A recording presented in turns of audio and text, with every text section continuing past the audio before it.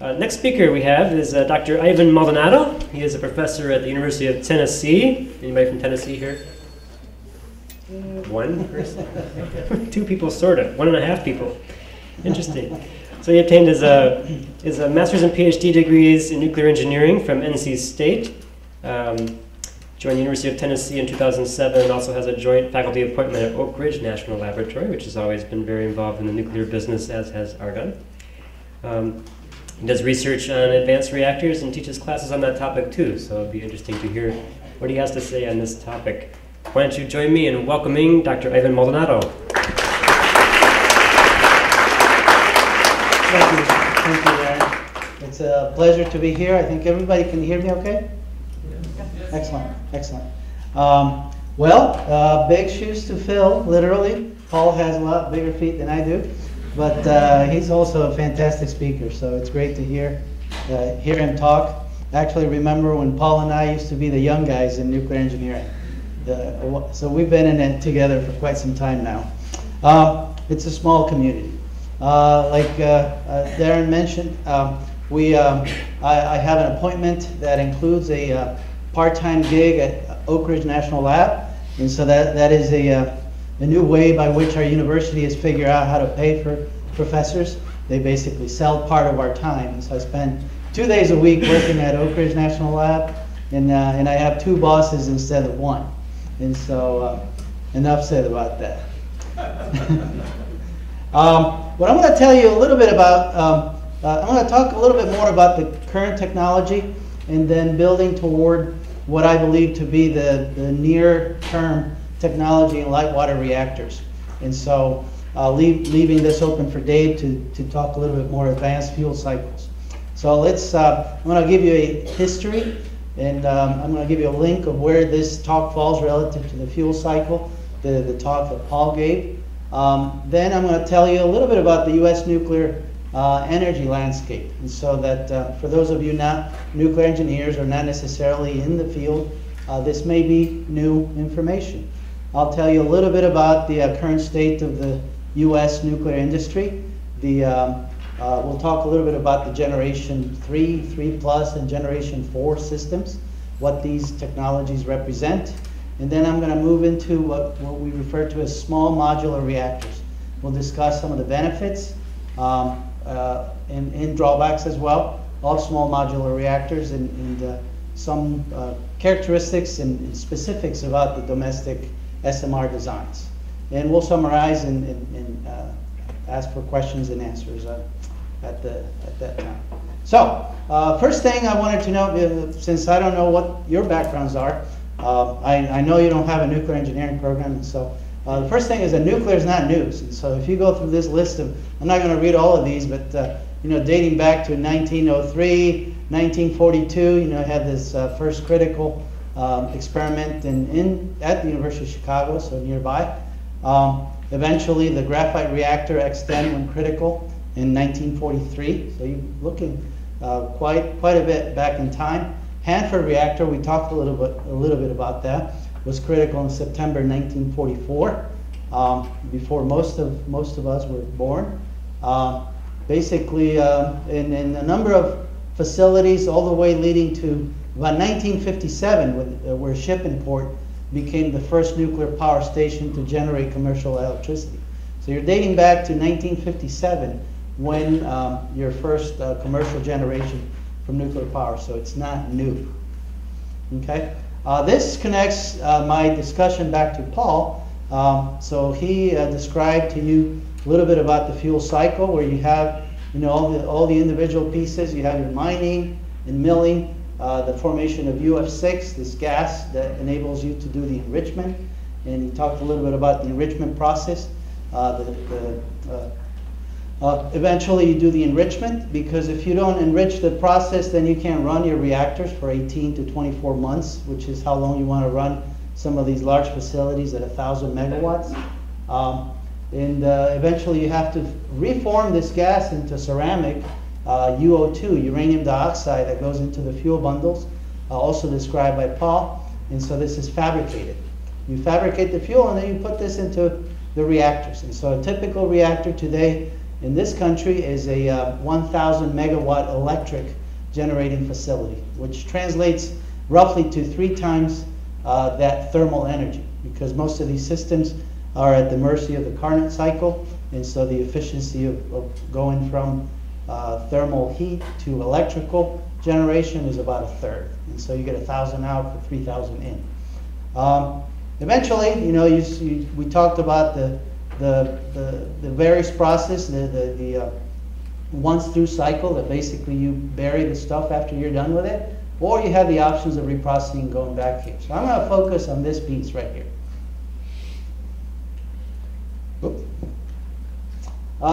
Historically, if you look at from the 1950s when ship and port first started, what you'll see is what we refer to as Generation 1 reactors. And so you have Dresden, Fermi, were some of the first facilities that came on board.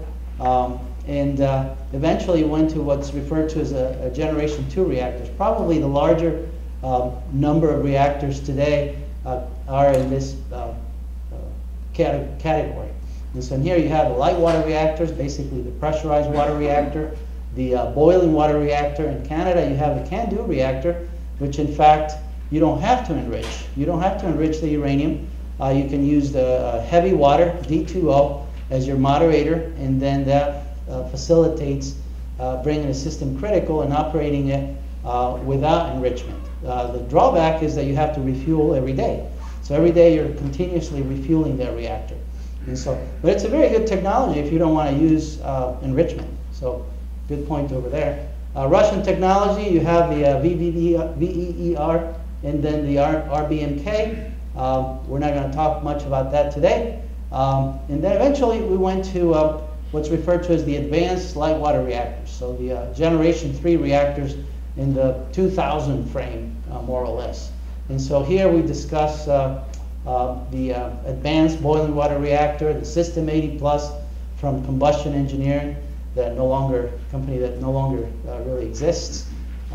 We have the AP600, the EPR from Europe, and subsequently, after that, we came up with what we refer to as the Generation 3 Plus reactors. These are evolutionary designs with improved economics, and characterizing these are typically the AP1000 and the ESBWR, the natural circulation boiling reactor. The two powerhouses that dominate this market, the AP1000 is Westinghouse, and the ESBWR is General Electric. So in addition to making light bulbs, washing machines, they make nuclear reactors, right? And they also do the same thing for the Navy. So all the Navy technology is also split in that manner. Eventually, many years down the road, 40 plus, give or take, in 2040 and beyond, we talk about Generation 4 technology. And so the Generation 4 technology is deemed to be highly economic with enhanced safety, minimizing waste, and also proliferation resistance. So it touches all the hot points of nuclear power, getting rid of the waste, not spreading the dangerous materials around the world, and being safe so you don't have these accidents like Fukushima, 3 Mile Island, and Chernobyl, to note a few. And highly economical, so you don't pay too much.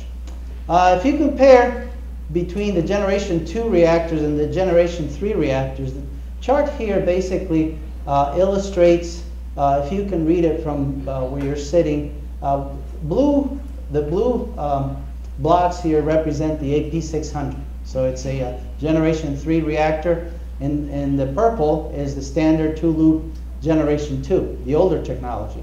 And the percentage here is what percentage of valves, pumps, pipes, and volume and cables is required in these new technologies. So Generation 3, for example, you can see most of it is of 50% or less required components, basically. So component-wise, that translates into savings of cost savings and a number of other things, including safety issues as well. So that was a good advance. Notice that size-wise, the generation capacity of these facilities rapidly built from very small plants to very large plants. And so when the nuclear power program had started in the 1950s and 60s, the plants were, basically below 300 megawatts electric. And then very quickly jumped to where we are today, where most plants are about 1,000 megawatt electric or larger. So that's an awful lot of energy from each one of these plants. And so notation-wise, we refer to as, small, less than 300, medium size, somewhere between 300 and 700. And then the regular reactors, today's light water reactors are about 1,000 or higher. If you look at the current power plants operating in this country, Paul alluded to this, we have more than 100 reactors, exactly 104 reactors that are operating in the US today. Here you see all the dots. I put a star in Tennessee. We are in the Sweet 16, men and women, so that's pretty cool. So you can see a lot in the Northeast, very little out in California. Seismic concerns, earthquakes obviously is part of it, political reasons as well, a number of reasons, but much of it is here. And all of these reactors are light water reactors. And so this kind of leads a little bit into one of the questions that Paul had, that we just have an awful lot of history, background, training, understanding, in running these facilities. If you look at the total amount of energy generated from nuclear power, the U.S. is the largest generation of all the countries in the world. This is old data. I need to update this slide, but the numbers haven't changed that much, or the percentages. And so eventually you see France, for instance, in total number of electricity generated by nuclear. If you look percent-wise, then how much of your energy portfolio is being produced by nuclear relative to other sources, then the picture is a little bit different. You can see France at the very top for 78, almost 80% nuclear. And as you go down the line, you see countries like Slovakia, Belgium, Sweden, countries you probably didn't even know that had a nuclear power. I was recently given some lectures at the Czech Republic, so I left that arrow back from there. 31% of the Czech Republic generated by nuclear power. Some of those BVER reactors that we talked about, the Russian technology is what they use, et cetera, et cetera. So here we go, where 20% of our electricity, which is a lot of energy, is produced by nuclear power. Interesting to know that over the last 30 years or so, we haven't really built any new power plants. We brought some old plants or plants that had not been finished online, but overall, no new orders or new constructions have been started in a good 20 to 30 years. However, the capacity factor, which represents the efficiency by which you'll operate a plant, how much energy you're producing every day, and relative to being down without producing power, has increased from the 60 percentile to over 90 percentile over 30 years. This has been equivalent to 20 plus new nuclear power plants that didn't have to be built. And so this is an argument for efficiency. Here in this country in particular, we're very proud of this record because we've run the plants so efficiently, but we've gotten to a point where you can't really go much higher than that. You have to stop, you have to refuel, you have to refurbish your power plant. You do it quickly, but you still have to shut it down. So you can't really get much higher than that. So what do? You build, right? And so we're to the point where you have to do something, and building is what follows. This is a clip from the US NRC. If you go on the nrc.gov website, you can see power plants have been requesting licenses for new builds. And so you can see here that there's quite a few power plants, most on the east and northeast side, Texas and so forth. Many AP1000s, you have some EPRs, etc. You can see the type of plant that's being looked at. And so this is really happening. A few years ago it was just applications, and Paul and I and all the other professors around the U.S. would get very excited to hear how many licenses are being applied for. But I was always a little cynical about it because you never knew where this was going, right? But eventually, there you go. What made me happy was to see pictures like this. And so if you go down to Georgia, the Vogel 3 and 4 project, you see things like this, containment buildings, ground being dug, and oops, I'm having trouble with this. There we go. Footprint for an actual power plant being built. And so this is real investment. These are billions of dollars being put into action for actual power plants being built. In some cases, even before the licensing is approved. And so people have enough confidence that some of these projects will go forward to go ahead and move on with this. The Generation 3 and Generation 3 Plus reactors are all very large plants. They're very big. And so typically you have the AP1000 generating 1150 megawatt electric, the ESBWR 1520 megawatt electric. These are gigantic plants. ABWR, the EPR, etc. And so you can see here the System 80, the former combustion engineering design as well, 1400 megawatt electric. And so the Generation 4 designs, these are some really interesting topics, especially for nuclear engineers doing research in advanced reactors. This is the sorts of things that we would like to look at and study, and we write computer programs to simulate some of these reactors, the systems and everything else.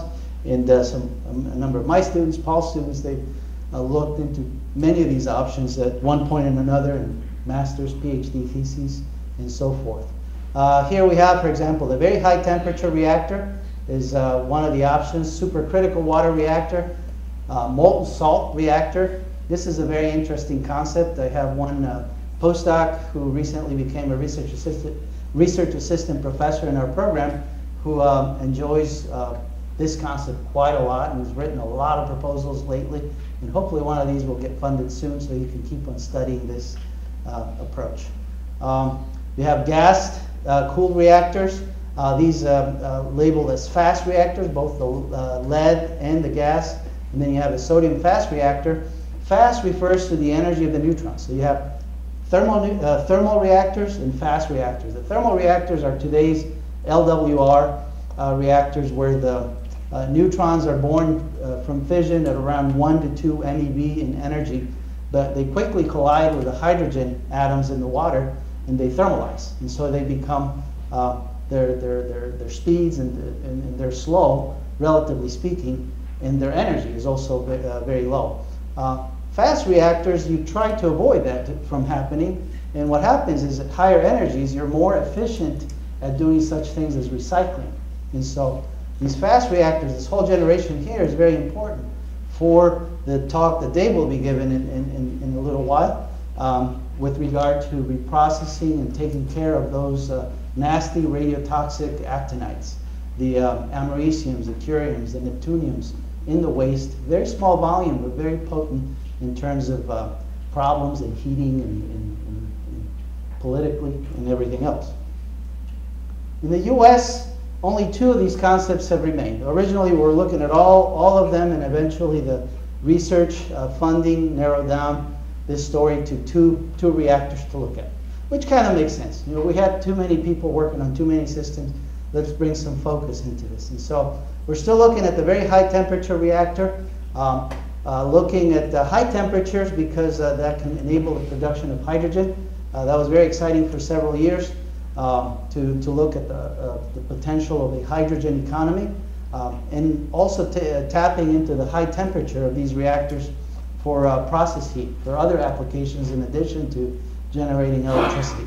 So there's many other options, many things you can do with a higher temperature or higher outlet temperature.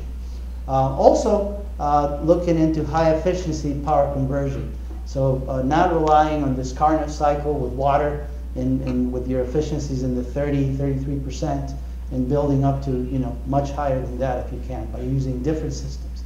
So this is pretty exciting. The sodium fast reactor, key is to burn the transuranic actinides. Typically a liquid sodium type reactor, and so you have some systems that are unusual to here. However, these have been built and operated in the past many years ago, so They're not that new, including submarines operating with liquid sodium. Imagine that. And so also, eventually for fissile breeding, this is where you take fertile materials and you make them fissile so you can generate energy from them. And so that U-238, for instance, that most of the uranium when you pull it out of the ground has U-238, and it doesn't do much of anything. But if you bombard it with neutrons, you make it fissile by turning it into plutonium-239, and so you get energy from all that stuff that was otherwise worthless. So I'm going to change the subject a little bit and put you to think a little bit about small modular reactors. What's this whole thing about small modular reactors? By virtue of these reactors being huge, as you noted, they're also very expensive. And that Bogle 3 and 4 project, the order of $14 billion. Okay, that's an awful lot of money. Most utilities, most companies that go into this business, they don't even have that kind of money. Okay, and so why would they put an investment into something that's larger than they are, right? Because if it fails, they're done, right? And so that's one good reason why maybe you should think about doing something small. So here's an example of if you were to buy a new car. This works better with PowerPoint, so it's in PDF, so it's not interactive. So you build from the Hummer to an Escalade, and then maybe to a smart car, right? So that's sort of the analogy. Reactor-wise, you have the EPR going down to an AP1000, and maybe question mark, the small modular reactor might be the equivalent to a smart car. We've operated and built small reactors. The Navy has been operating these reactors for many, many years. So you see here the Enterprise, the Nautilus, they've had small reactors built. The Army has built many of these facilities as well, and so you have several, relatively very low energy in contrast to what we're looking at today, but they've been operated. They're mobile. Some of these have been literally, you can produce electricity and move the plant to where you need it. So it's a feature of a small modular reactor. We talked about the definitions. The IAEA and the DOE have their own definitions, but less than 300 megawatt electric is typically considered a small modular reactor. The DOE adds that to their definition that it should be transportable. It should be factory fabricated and transportable by rail or road. And then it can be operated as a multi-module plant. So if you want to build a larger reactor, then maybe you can take smaller reactors and incrementally build to a larger plant. Benefits, there's several of these. We'll talk about safety benefits, fabrication, operational flexibilities, and economics. And so we have some benefits, and we'll talk about applications to, smaller reactors may be more appropriate for developing countries, right? Not everybody needs a 1,000 megawatt electric reactor, right? It'd be very useful perhaps for smaller domestic utilities. The Army, the Air Force, they don't necessarily want to rely on our grid in case of problems, in case of a conflict perhaps. And so they're very interested in having plants, small plants generating electricity for themselves. This is what an SMR might look like. A very interesting design. It's very compact, so it's an integral design where all the stuff that was on the outside for a typical power plant is kind of moved on the inside. And so this is referred to as an integral design. And so you don't have these large pipes that can break. And so the big accident that we analyze in nuclear reactors is referred to as a LOCA, loss of coolant accident. And so not having those large pipes basically avoids that sort of problem. And so you have a reduced source term. They're smaller, and therefore there's less potential for spreading if something bad were to happen. You also have improved heat removal in these facilities. So here's an illustration of, this is a typical 4-loop PWR. You would have a number of steam generators surrounding the facility. Here's your core in the reactor, your control rods up here on the top. And so by going to a small modular reactor, you've integrated everything into one single element. So one big tall facility. In a comparison size-wise, 600 megawatt electric versus a 300 megawatt Iris, you can see the facility itself is smaller. It's simpler and smaller. Physically, you have smaller components, and so you have no or reduced number of these gigantic forges. So in fact, as the new nuclear industry was relaunching itself, we found it very difficult to find folks that could make some of these large components. And so that's a big problem. You can now, if you go with the SMR route, you might have more in-factory fabrication, so less site assembly type. That reduces cost and schedule uncertainties as well. The reduced size and weight makes it easier to transport to a site, and so you can have access to a greater, cheaper, of course.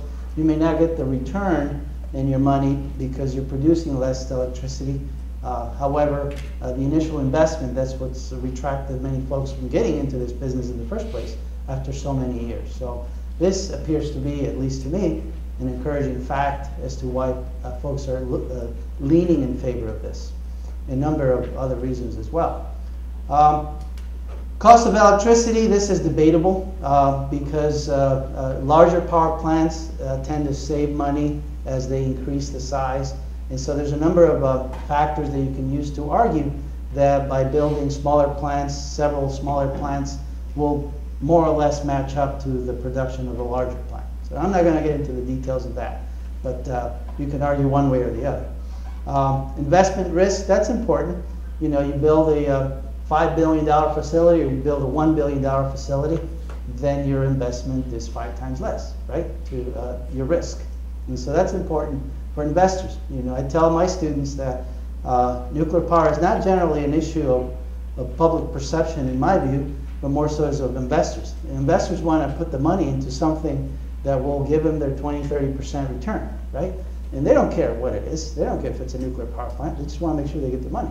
And they don't want it to melt, right? So if it melts from one day to the other, and the money's gone, right? And so that's why you don't invest in it. So that's a big deal.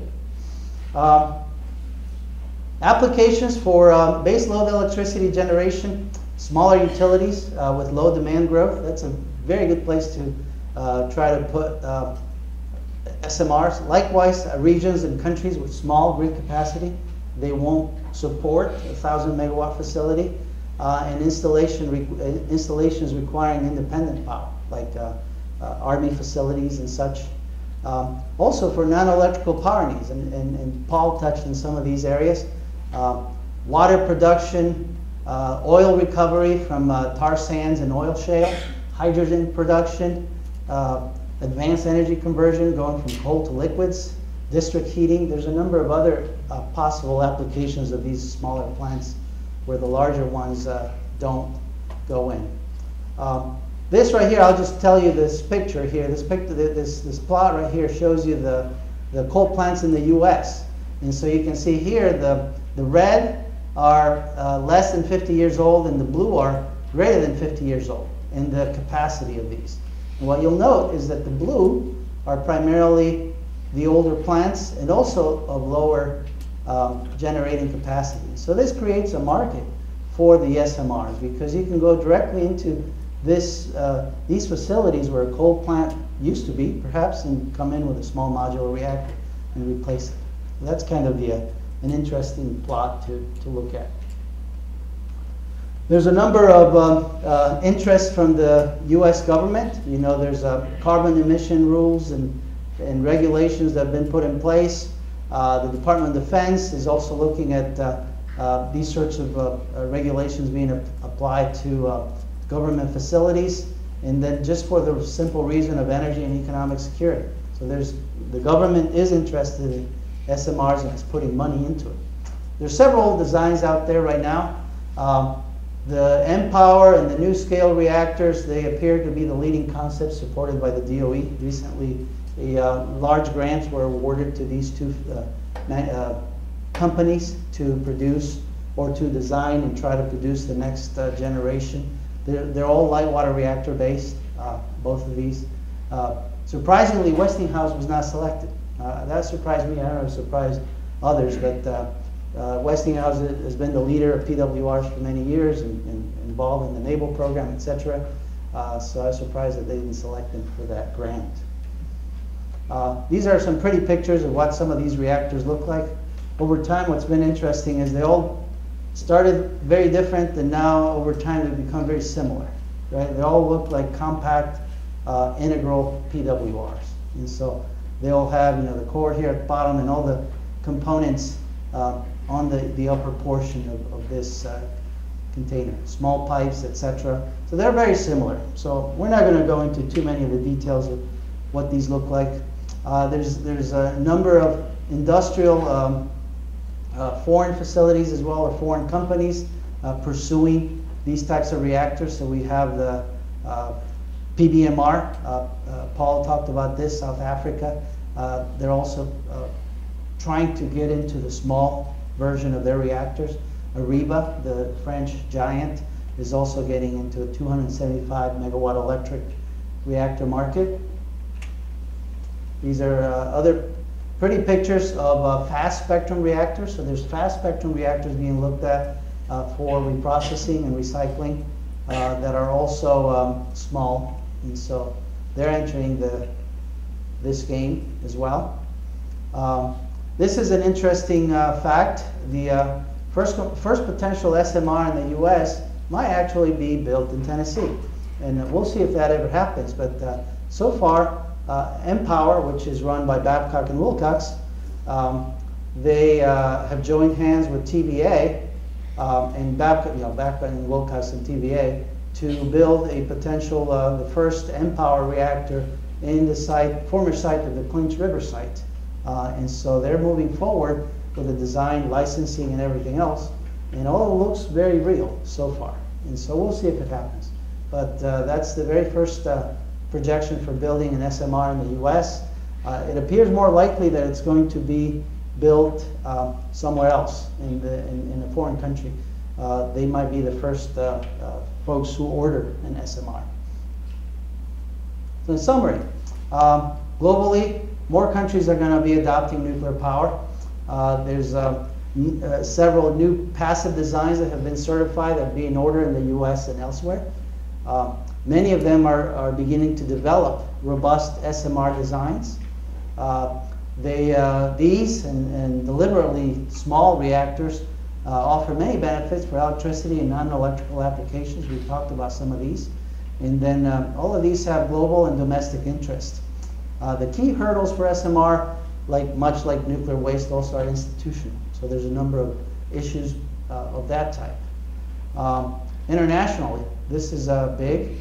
They offer a new way to deploy energy in the US and in the world without this very large capital outlay of dollars as traditional, the gigawatt electric reactor types.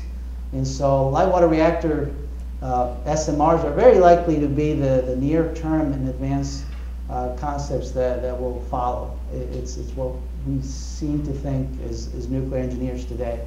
And former Secretary of the DOE, Stephen Chu, mentioned that if commercially successful, SMRs would significantly expand the options for nuclear power and its applications. And so appears to be a happy time. We'll see what happens. Thank you.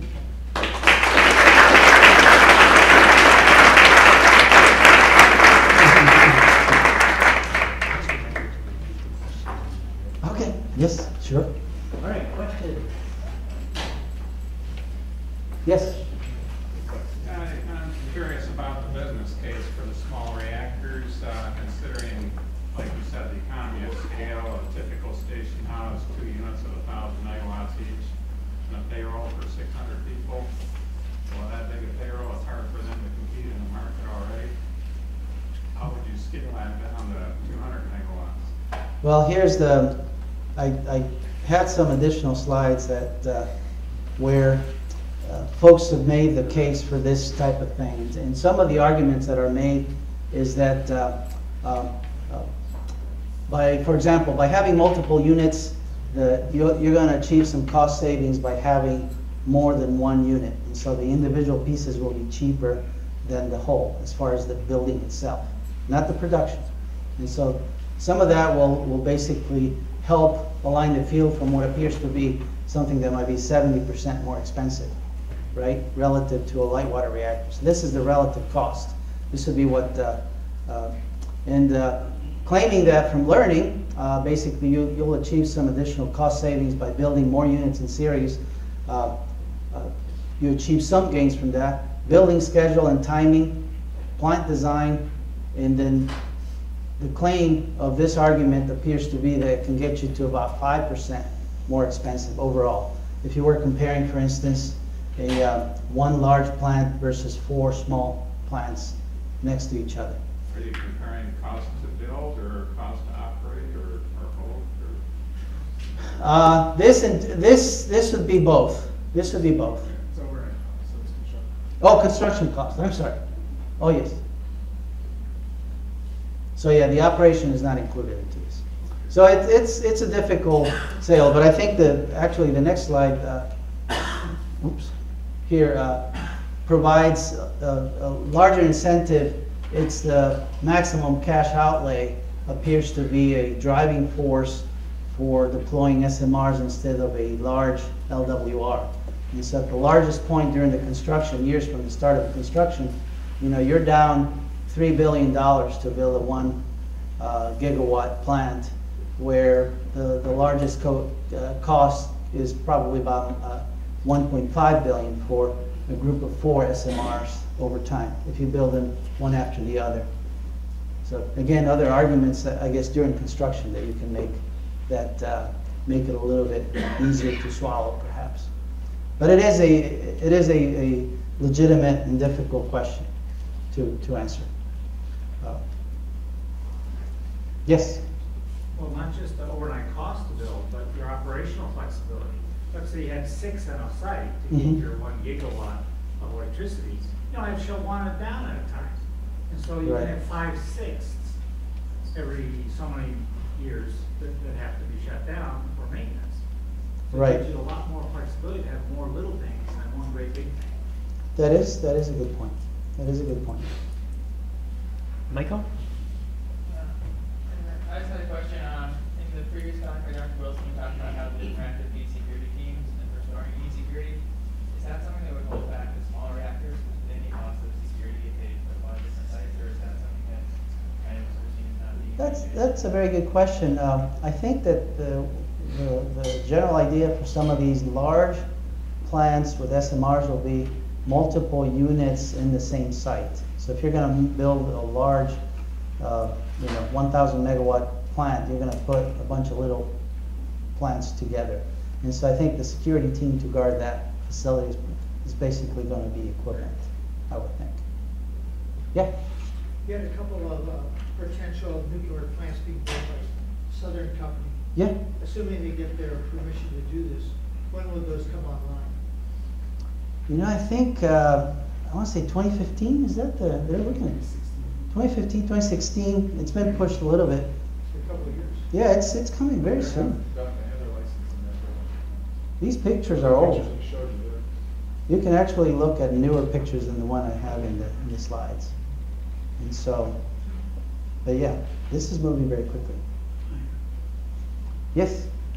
How long would it take to get a license for a small launcher reactor? Oh, very good question. That is right now the licensing infrastructure is not quite into place yet. And so the very first test run through the process is going to be this facility that's being planned in Tennessee. And so Empower and Babcock and Wilcox and TVA are going through the process right now to try to define what it is that's going to take. And there's some hurdles there, you know, running multiple units, you know, how many operators are you going to have taking care of 2, 3, 4 units at the same time, those sorts of things. So it's untested water yet, so we don't really know. But the claim is, you know, the government is involved in the sense that they want it to be efficient, they want it to be done right. And so soon we'll have a better guess at how long it will take after the Empower folks go through this. Yes, sir. previous talk mentioned that the current percentage of power generated in the U.S. by nuclear is somewhere around 20 to 22%, if I remember correctly. With this SMR forecast in mind, is this kind of forecast by you or by other people to kind of just keep up that 20 to 22%, or would you like to see that percentage actually rise coming from nuclear? Good point. I've been forgetting to repeat the question. The question is basically, by adding small modular reactors, are we necessarily trying to increase the 20% share that the U.S. has in nuclear power generation versus others? I don't think that's necessarily the goal. That may be an outcome that comes about from that, perhaps. But I think there's also aging nuclear power plants that need to be taken offline eventually. And so, yeah, I think that's not the goal. Would you like to see the number stay about 20% or increase? I don't have a preference myself. Personally, I'm just happy to see some plants being built. You know, I've been in the industry for, 20 plus years, and it's been kind of stale, right? And so now it's exciting. And so even if they build one plant, I'm happy, right? And so that's my own personal opinion. I don't think you want to have the energy portfolio be all nuclear or all anything. You want to have choices. You want to have multiple solar, wind, everything. That's the best way to go. Very popular. I have a preference for students. Yes, students first. What's the life expectancy of one of these smaller, like some of these SMRs? Very good question. I don't know the answer exactly, but I would expect that we're aiming for at least 60 years based on the current expectations for power plants today. I don't know, Paul, do you know if they're targeting anything longer than that? Yeah. Originally, power plants, they went from 20 to 40 to 60, and then so we're trying to figure out what life of a nuclear power plant after 60. Can we extend them any further? And so I would say 60 is probably the target. Yes. Perhaps I missed something, but is the basic technology still these little fuel things, just different configurations? Yes. For the current, the question is the technology for the fuel the same for SMRs versus the current light water reactors? For the most part, yes. You still have the zircaloy tubing with ceramic uranium dioxide pellets in them. Some of the details are a little bit different. The assemblies are a little bit shorter, and you may have instead of operating with soluble boron, you remove the soluble boron from the power plant and operate with control rods. So there's some differences but they're minor, relatively speaking. For all practical purposes, these plants are light water reactors, much like the ones we've already operated. Yes, sir. So when you showed the graphic earlier, the number of aging coal and gas plants that would need to be replaced in some fashion, how do the economics work out in terms of whether or not the SMRs are economically competitive with just bringing on a new gas plant to replace an aging coal plant? I would think that the economics would not be very favorable toward an SMR. They'll be a lot more expensive. However, I think that this is one of these political situations where you're just not, there's some aging coal plant is just probably not going to be replaced by another coal plant.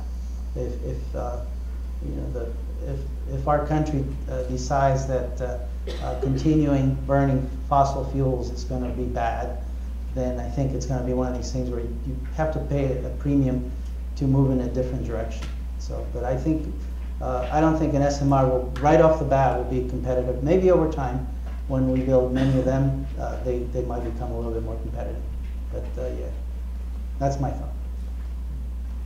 One last question up here, then we're going to take a 5-minute break. Okay. Over to Austin, it's you. All right, I was wondering if you could expound a little bit on some of the extra things SMRs can do. The question is expand on some of the extra things that SMRs can do.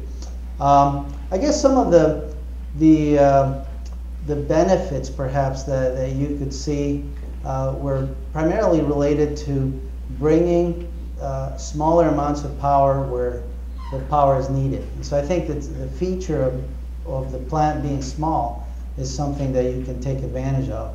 And rather than bringing a very large plant into an area where that used to produce a small amount of energy and potentially destabilizing the electrical grid, you are now able to bring a smaller amount of power. Economic benefits are also potentially, for those who want to invest, they don't have $5 or $14 billion to put forward, and you have maybe 1 or 2, then you can get into the business. You may not make as much money as you would if you had 5, but you can get in the game. And so economic sizing, bringing these plants for other applications by virtue of them being smaller, you can bring them to other applications other than electricity, perhaps district heating, and so that's sort of some of the things that first come to my mind. But otherwise, they're quite similar to the light water reactors, so they're not dramatically, safety. The safety we talked about, how the components are basically brought all together into an integral design. So the technology itself will be safer and easier to operate, less likely to have a large steam break, a LOCA, a loss of coolant accident. And so there's a number of features that are sold with that type of plant. But in principle, it's still water being boiled or heated up to produce, to rotate a turbine. Great, thanks. Let's take a 5-minute break.